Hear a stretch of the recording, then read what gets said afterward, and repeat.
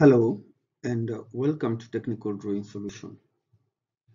Today I'm going to take you through construction of an ellipse using concentric circle method.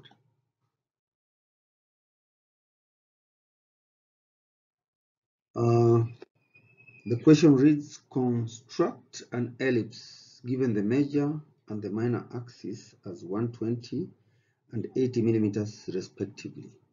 Use the concentric circle method. So the first thing to do here is for us to draw the concentric circles. The larger circle here is 120 millimeters and the smaller one here is 80 millimeters radius. Then divide the circle into 4 equal parts.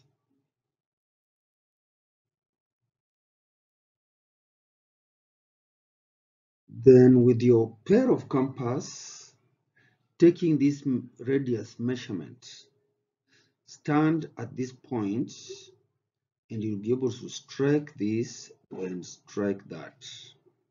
Stand here and you'll be able to strike this and strike that. Stand here with the same radius, you'll be able to strike this and strike that. Stand here and you'll be able to strike this and strike that. If you count all these points, there will be 12. So that's one way of dividing a circle into 12 equal parts. We shall look at another method in another clip.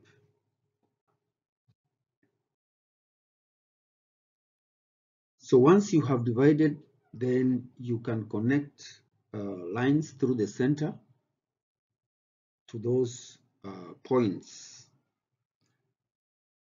And we shall take this law here. External circle is equals to vertical. Internal circle is equals to horizontal. This law will help us in drawing or locating the points which we are looking for. So external circle, from the external circle, draw a vertical line. Yes, and from the internal circle, a horizontal line. And since this is the intersection point, then the blue line will not be drawn. And this will be our first point.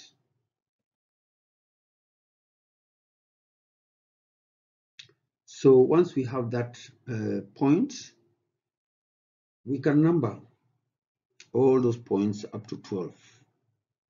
Still remembering that external circle vertical, which we have already drawn, and internal circle horizontal, and the horizontal just stays there.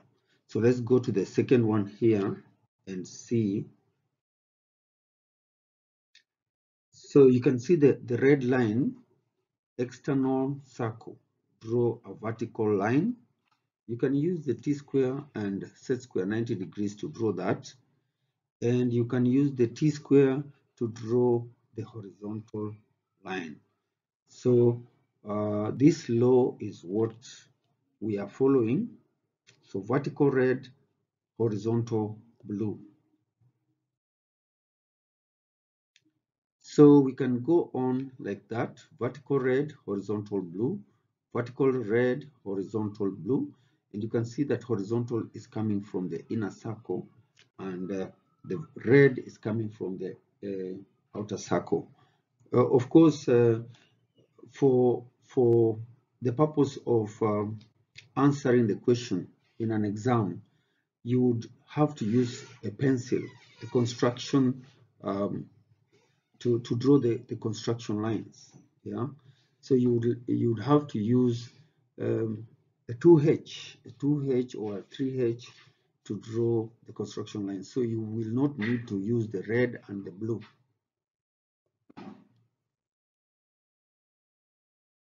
So we shall continue like that, and when we reach this lower part, the vertical lines will now be drawn upwards, as opposed to when we were in the first half where we had to draw the vertical lines downwards. So draw the vertical line emanating from the outer circle, and then the blue line from the inner circle. And once we are through with those points, then we can join with a smooth curve. You can join with a smooth curve, sketch it, and make your hand very flexible so that you are able to sketch and let all, the curve be rounded at all parts, yeah, so that we don't have any sharp corners, yeah. We have a smooth, round curve, an oval shape, which is egg-like. And once you've gotten this correctly, then you can finish it with a finished line.